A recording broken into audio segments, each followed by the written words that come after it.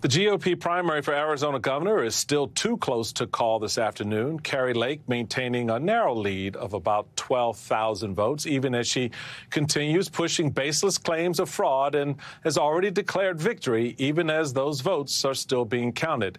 If she wins that race, you can add Arizona to a growing list of swing states where election deniers are one step closer to being in positions of power that can control how elections are run.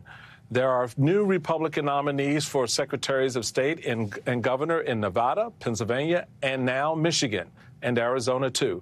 The New York Times reporting that this is causing concern over the future of free and fair elections in 2024 and beyond. The Times writing that Wisconsin could be next. Quote, Republican candidates for governor there have vowed to overhaul the state's election system in response to unfounded claims about problems in 2020. All of the major GOP candidates in the race have pledged to eliminate the Wisconsin Elections Commission, a bipartisan agency that oversees state elections. Let's bring back in Nick Corasaniti, bylined on that reporting in the New York Times, and Charlie Sykes is back with us as well. Nick, you interviewed a number of experts who were deeply concerned about these nominees. Talk to us about what their specific fears are at this moment.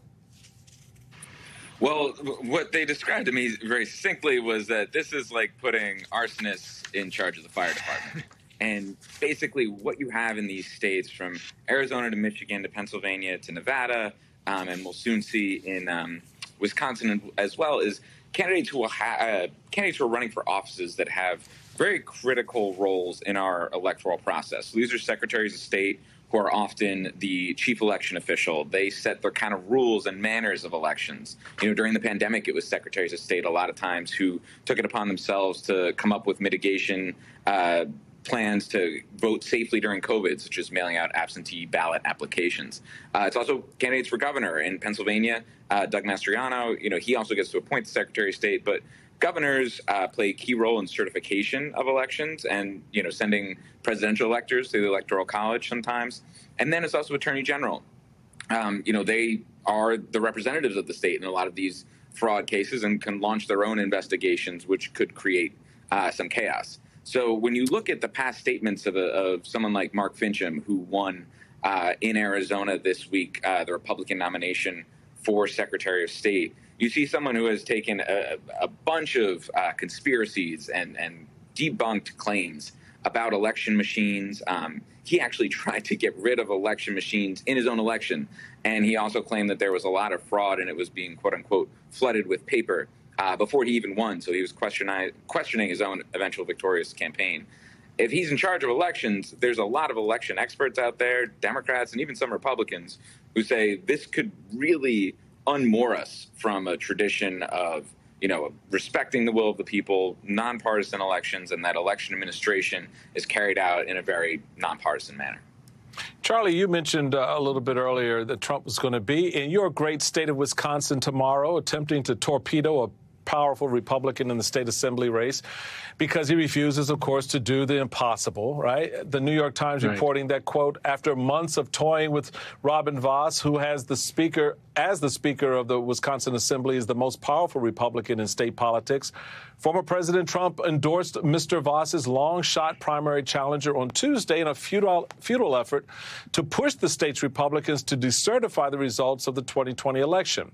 So is Trump willing to take down the entire Republican Party to soothe his bruised and fragile little ego?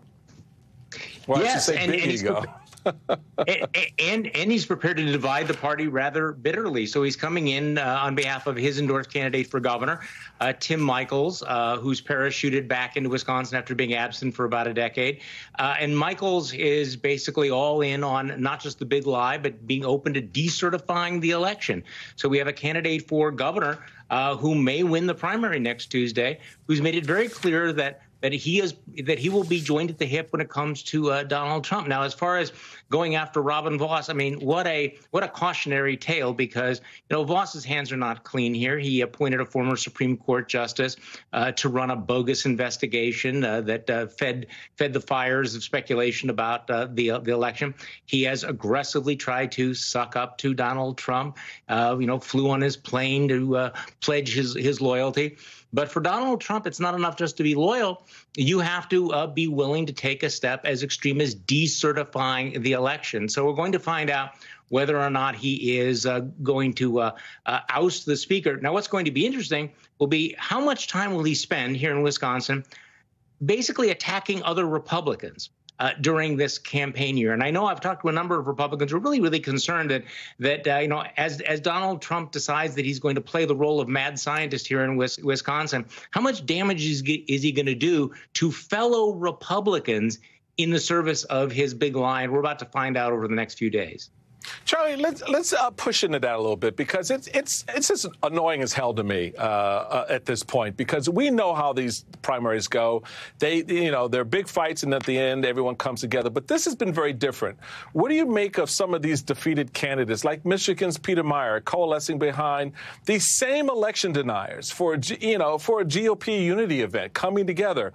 What's the danger here of coming together like this, legitimizing the lies that these folks put out there? What do you think of this?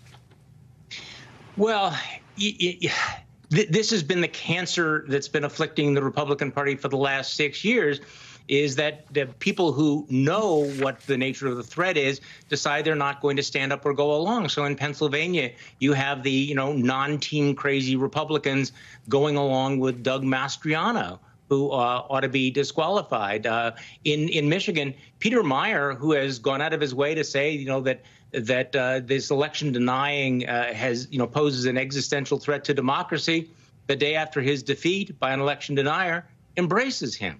So, this is part of this team loyalty that ignores all of the other issues that are happening here. And very, very disappointing, because, Meijer had made a strong case. He voted for the impeachment of the president, and now he's going along with it. I mean, there is a moment at which you put country over party.